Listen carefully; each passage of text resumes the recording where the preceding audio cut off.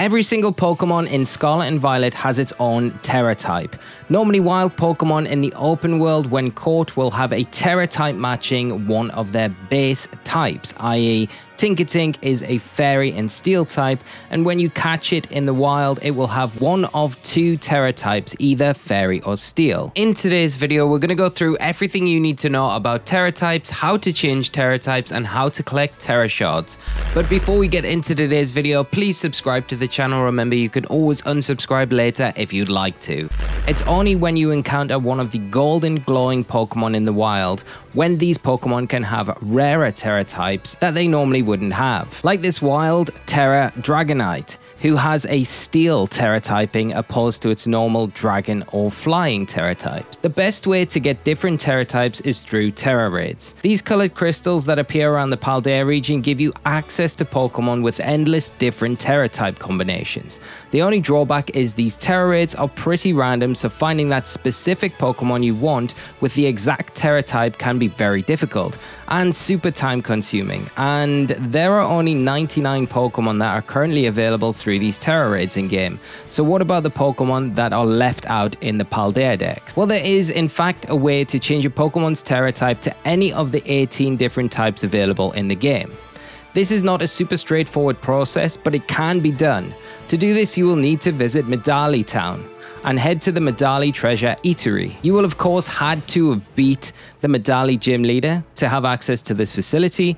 Once inside the restaurant and you've beat the gym leader, you can talk to the chef who will offer you to change any Pokemon's Tera type for the cost of 50 Tera Shards of the type you want to change your Tera Pokemon to have. And upon your first visit and your conversation with the Medali Treasury chef, you'll get given a bonus 50 normal Tera Shards, which is a nice little way to get started if you want to turn anything into a normal Tera type. So the basis of this service is if you wanted to change your Pokemon's Tera type, you would need 50 Tera Shards of that type to do so. This is pretty straightforward, but Tera Shards aren't an easy item to collect. The best way to obtain Tera Shards is from Tera Raids. Once you complete a Tera Raid, as part of your rewards, you will be given at least 4 Tera Shards.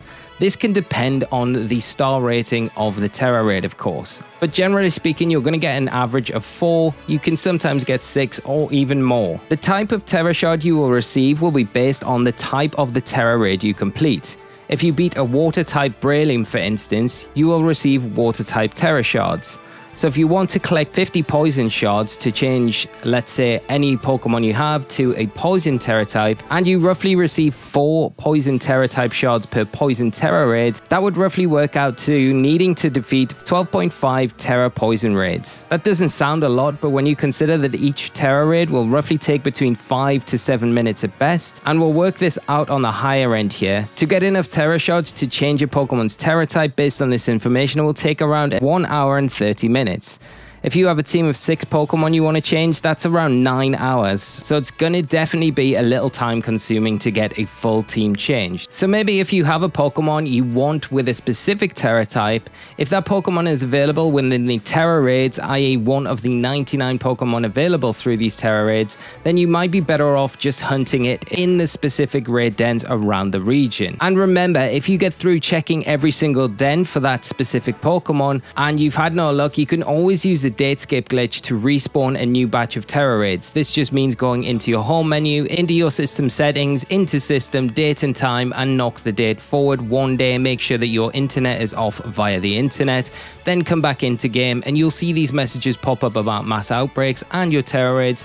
And once you go back onto the map, you'll be able to see the Tera dens have moved around, they've respawned, and they've got new options in them, which may mean you'll find the Pokemon that you're looking for with that specific Tera type. Tera Shards can also be found as rare item drops around certain locations in the region, and also when you battle against the wild Tera Pokemon, the ones we talked about earlier with that glowing aura. Once those battles are finished, you will normally collect Tera Shards as a reward at the end, but it's never a guarantee. But this is another option for collecting these hard to get items. There are also 50 Dragon Tera Shards you can receive from Hassel when you talk to him in the school and create a close bond with him.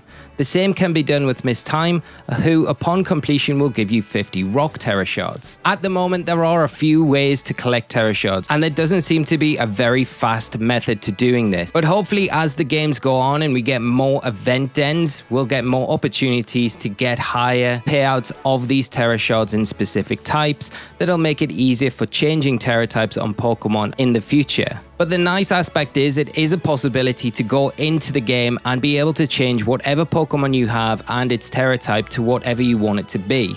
I hope you have found this video useful. If you have, please drop a like, and if you're new to the channel, make sure you subscribe so you don't miss any of our Scarlet and Violet coverage here on the channel. Thanks for tuning in, and until next time, bye bye.